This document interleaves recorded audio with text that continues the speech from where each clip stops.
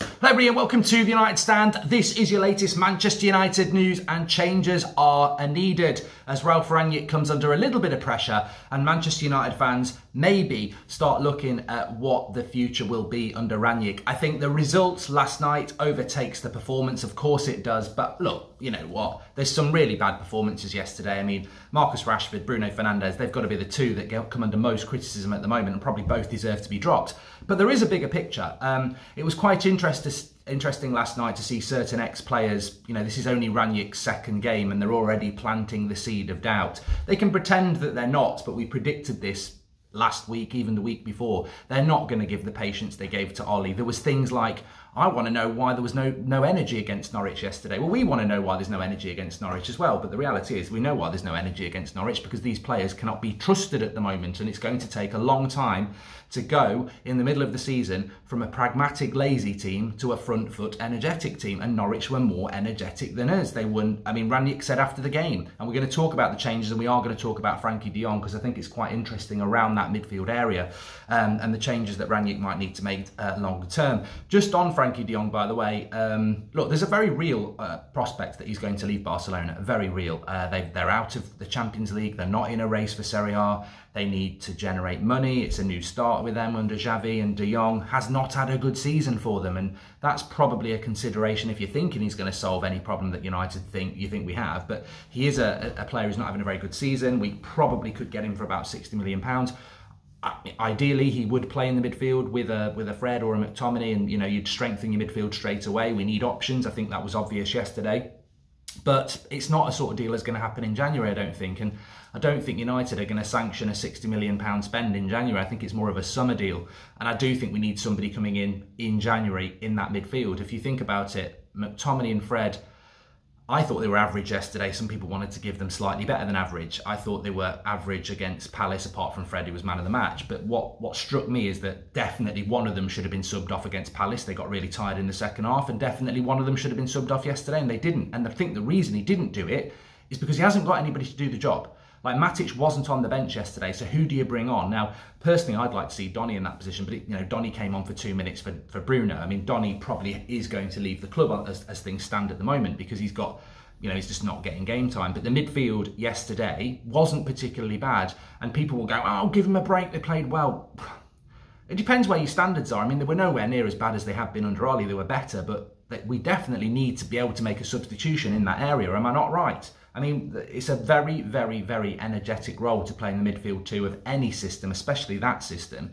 And they're playing 90 minutes every game. I mean, we've only had 2 games, but they're playing 90 minutes because he's got nobody else to go for. It's absolutely essential as part of the change that we do bring in people to play in that role, because, look, the attack was not good enough yesterday. We'll talk about Rashford, we'll talk about Bruno, but bringing in a de Jong or somebody in January is absolutely essential, because Matic can't do that job. Does he think Donny can do it? Is Pogba really up for doing it? You know, looking to leave anyway, which means we're going to play McTominay and Fred between now and May. It's just impossible for that to happen, no matter how much you rate those 2 players. And look, they were not the worst players on the pitch yesterday, but they definitely should be being substituted, should be being rotated, because it's a very demanding role. And at the end of the day, it's McTominay and Fred.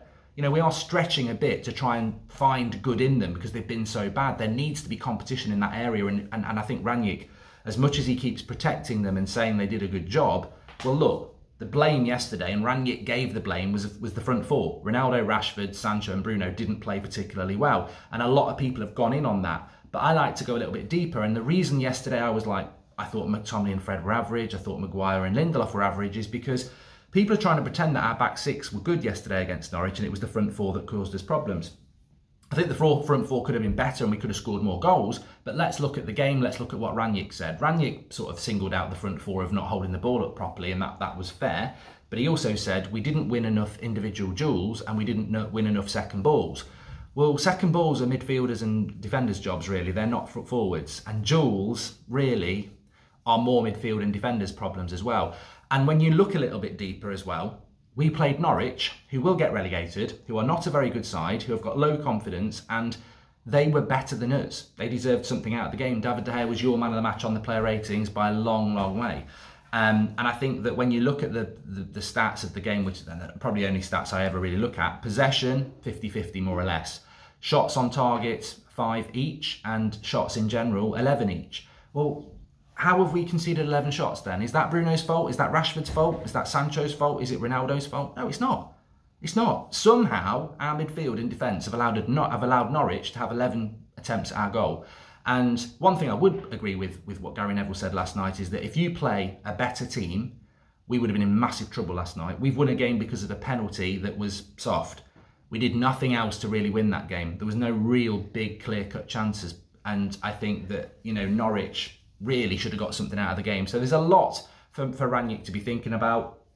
I certainly think you can detect in the ex-players and the media that they're ready to turn on him. And, you know, will it be the manager's fault or will it be the players' fault? For me, it will always be the players' fault on a performance like yesterday. But change is needed. Now, the reality is that when we talk about that change, I think in the short term, and we all wish our best for Victor Lindelof, by the way. I mean, we don't know the severity of that, but apparently he was struggling to breathe and had a bit of chest pain, so they took him off. I mean, realistically, that he needs to run the tests with that. We've had lots of Christian Eriksen moments, you know, over the years, and we don't want anything like that. So, you know, all our wishes and everything with Victor Lindelof, and obviously I think Eric Bailly should play against Brentford, which is only on Tuesday, which will be a tougher game at Brentford. I think Brentford are a better team than Norwich, and they'll definitely be up for it, and they've got more pace in the attack, which is something United struggle with.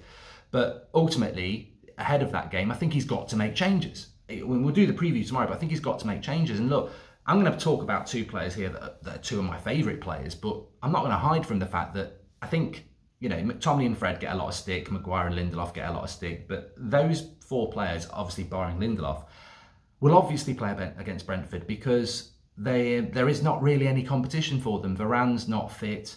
Lindelof might miss the game anyway, and where was Matic against Norwich, and he clearly doesn't want to play Donny in there. So by process of elimination, they have to play him. I mean, they weren't terrible against Norwich anyway, but I would say from a deeper point of view, you might think they play well, but explain to me why we're conceding 11 chances to Norwich. That's not because of Ronaldo or Rashford or Bruno or Sancho. They might have lost the ball higher up the pitch, but who's picking up the runners? I saw Norwich getting into our box time and time again with overlaps or midfielders breaking. Well, that's on the fullbacks, that's on the centre-backs, that's on the centre midfielders. So you might want to look a little bit deeper at that sort of stuff as to, yeah, oh yeah, they played really well yesterday. But did they play really well yesterday? Why did we concede so many chances?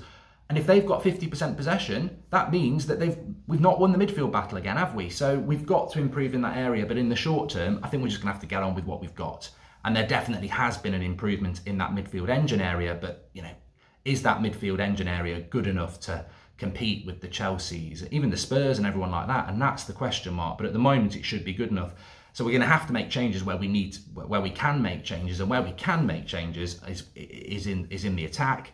Starting off with Marcus Rashford. Look, if he didn't have pace, he wouldn't be on the bench at the moment. He's just not. He's not at it. I don't know why now. He's had long enough to come back from his injury. You know, I do want to say that the system that Rangnick is playing is an exciting one, but it's also quite a confusing one because it's you know, it's a front four. Bruno's been used to being played as the focal number 10. Sancho's been playing on the wide. Rashford's been playing on the wide, and Ronaldo's been playing as a front two. And I think Ronaldo's the one who will adapt to it better because he will be better with the front two. And I certainly think if Cavani can get back fit, Cavani and Ronaldo is going to be different gravy to Rashford and Ronaldo, because Cavani will do a lot of the work that Rashford doesn't do, and a lot of unselfish work that Rashford doesn't do, and that will complement not only Ronaldo better, but the number 10's better. I think Rashford at the moment, and he doesn't press particularly well either. I think Rashford, his performances recently are sort of not knocking us down to maybe having 10 players. And then Bruno's been so wasteful with the ball, you're almost being dropped down to 9 players. And I'm not giving Sancho or Ronaldo a free ride at all, but you know, Cristiano Ronaldo is Cristiano Ronaldo, and Jadon Sancho does need consistency. He can hide behind consistency being his problem because he hasn't played games. But there is an issue with Bruno. I don't know what it is. I still think he's arguably our best player, but at the moment he's out of form, and there are options. You know, maybe Mason Greenwood could play there, maybe Donny could play there, maybe you could give Lingard a go, but we do need to make changes against Brentford, because if we do go into that game like we did against Norwich, I suspect we will need another lucky win at best. So changes are required by Rangnick. But I wouldn't read too much into, as I said, I wouldn't read too much into it's in general because he's only had a week in charge. I think he's sticking with the similar players that Ollie did. I think he's very, one of the big things for me is I think he's very, very reliant on Ollie's coaches, and I don't like that. I don't like the fact that McKenna and Phelan are still there, that lots of other coaches are still there.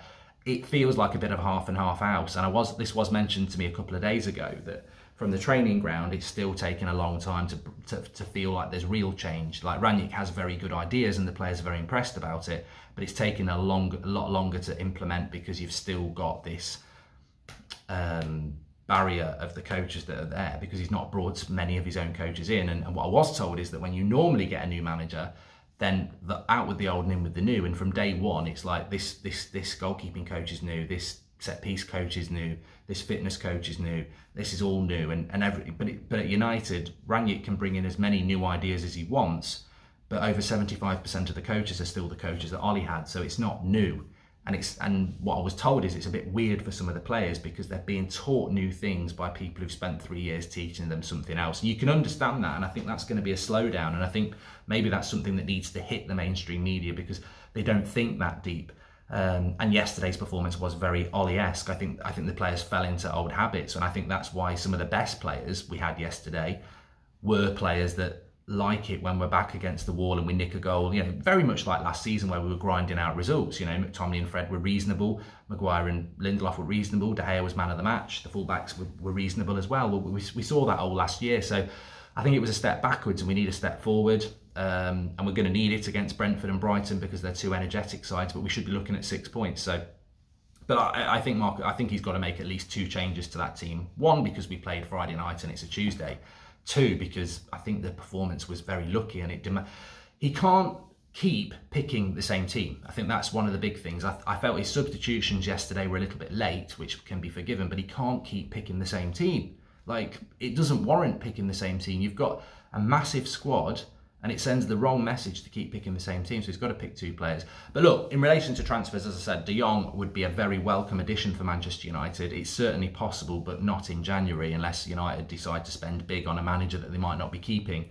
I think United would be looking, if they did do business in January, to bring in somebody more of a Hadara who's a half the price. But we desperately do need to bring somebody in there, and I think for long periods of the Norwich game yesterday, and obviously we've got Ricky on the show tonight and we'll be talking about Bruno, I'm sure, and lots of other things, which I don't disagree with him on Bruno at the moment on that one game. But I think for long periods of that game yesterday, I was like, you know, the honeymoon's over already. And why is it over already? Why is there a lack of energy? Why was there a lack of effort? You know, we had half an hour against Palace and then Norwich played better football than us with a better intensity. And as I said, look, you can start picking out individual performances saying they played well, but I think the only person you can definitely say played well was David De Gea, because when a team like Norwich have 50% possession, 11 shots, how can anybody on that team have had a good game? How are you know, I would imagine Liverpool, Chelsea, Man City would play Norwich with 70% possession, having 20 shots to Norwich's 3. And that's what should have happened yesterday. And for some reason that didn't happen. So we didn't win the midfield battle. The front 4 were really poor. And time again, we were letting runners go, whether it's their fullbacks overlapping or that, and it just wasn't a good performance. So we need a big change, and I think he's got to make changes now. He's had a week in charge of that team, and I would be very surprised against Brentford if he didn't make some big changes, because he's had long enough now to look at it. And yeah, he's won 2 games, but I don't think anybody can look. I heard somebody say, well, that's 2 clean sheets. If you watched that game yesterday and you think that was a good clean sheet that was worked for, you've not watched the game. We got very lucky yesterday, didn't we? But look, also in relation to transfers, as I said, I think the midfield needs something, and I'm not talking about whether that midfield played badly or not yesterday. I thought they were okay. Some people thought they were better than okay, but I disagree that we won the midfield battle, because we didn't. And I also think the most important thing is not based on their performance; it's based on what we're doing going forward. You can't sub either of them at the moment, and I think in the second half yesterday they were fading. I think against Palace they were fading. We're going to play them against Brentford, Brighton. We're just going to play them every single game for 90 minutes. There's got to be an alternative. There's got to be an alternative for fitness reasons, because they're fading later in games. But 2, there needs to be competition. Like, you've got to have competition for places. Fred was brilliant against Palace. He wasn't as good against Norwich. What if he plays badly against Brentford and people are like, drop Fred? Well, for who? So we need to bring a midfielder in. And look, De Jong would be great. He would be absolutely great in that position. And he's not having a good season at Barcelona, but he's the sort of player that we would want. But there's plenty of other options, and I think United need to, it's time for changes from Rangnick. It definitely is. Yesterday was a bit of a worry that the bounce has only lasted a game and a half. Needs to get that bounce back, and I think to do that, he's going to have to make big changes. And I think that is still with the coaching setup. As I said, you know, it's coming from the training ground. The players are excited by Rangnick, but, you know, they've still got coaches from 3 years ago telling them how to do something different when they've spent 3 years telling them to do something else. It is confusing, and I think that might be why it's slowing down the progress. If this was a brand new reset with new coaches all over the place, I think the reset would be quicker, and I think that's on the board, not on Rangnick. He's not been allowed to bring in as many people as he wants to bring in because he's an interim, and I think it hurt us yesterday. Anyway, interested to see your comments. Smash a like on the video. We're back tonight at 8 o'clock with the live show. I'll be on that. It's Ricky, I think Adam and Beth. And I'm doing Formula 1 watch along if you're interested in that on That's Football at 1 o'clock. Hamilton against Verstappen. If you're interested, tune in. Thanks for watching.